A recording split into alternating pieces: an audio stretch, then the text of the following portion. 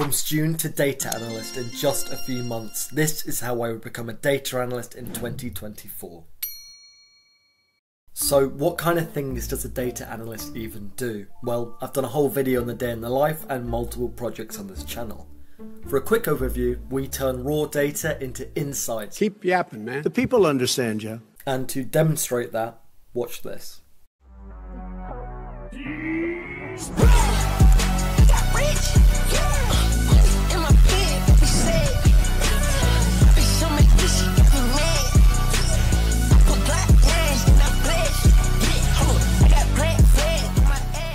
And also a lot of this.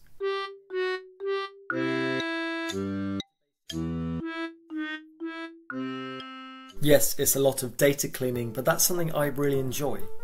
If you do like these problem-solving tasks, then this is something that could be for you. Other things we do is use Python. I've done a lot of videos of that on my channel.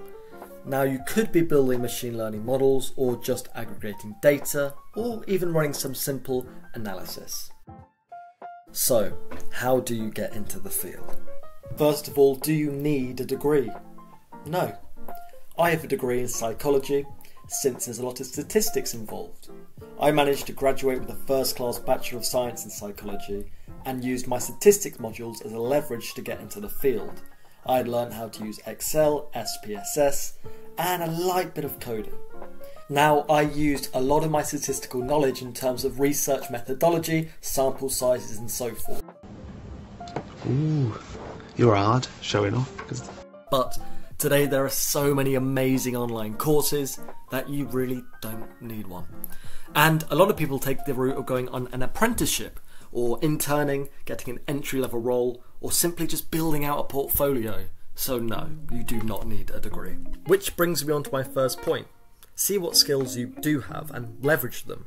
But I have a very particular lack of skills. And then build a portfolio. Now we need to identify what skills you'll need. There are a few tools such as Python, SQL, Excel and PowerBi, but let's start with Excel. Once you've mastered pivot tables, VLOOKUPs, conditional formatting, a lot of the basics, and try building out your own dashboard, look into some projects online, then move to something like Power BI.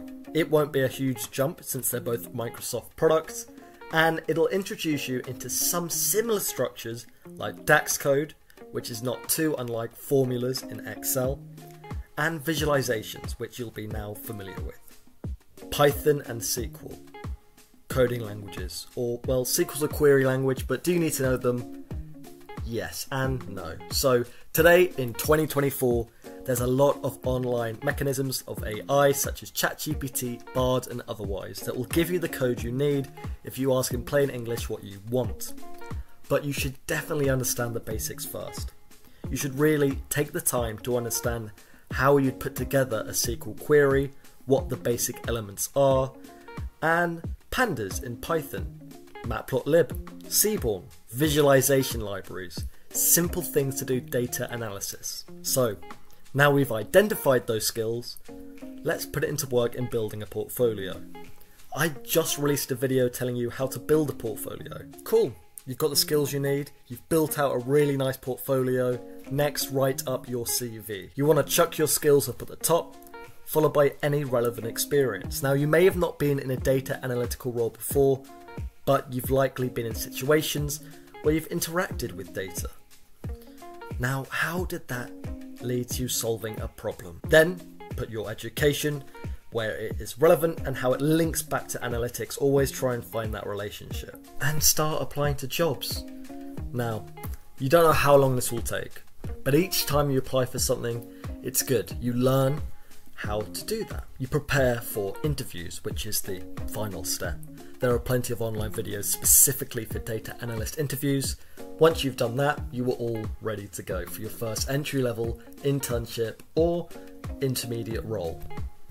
Now, all the best and good luck.